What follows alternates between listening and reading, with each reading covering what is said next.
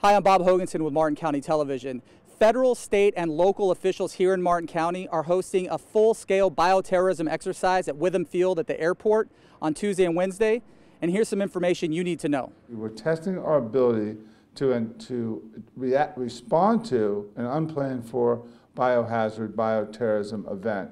Starting Tuesday, November 3rd and ending a day later on Wednesday, November 4th, officials from Martin County Fire Rescue, Martin County Sheriff's Office, Stewart Police and Fire Department, the Florida Department of Health in Martin County, and Martin Health System will participate in the Bioshield 2015 exercise.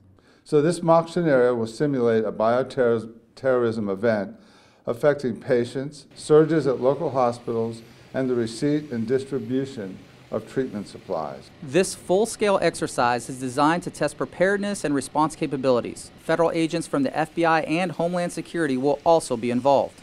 We haven't tested a full-scale exercise in Martin County in probably close to a decade, so this is really timely that we're getting all our partners together. The goal is to evaluate and optimize response plans, coordination, communication, procedures, staff, and equipment usage. All the things that we're doing in this exercise will help us in the future, whether it be a natural disaster, a man-made disaster, a terrorism event, whatever comes away.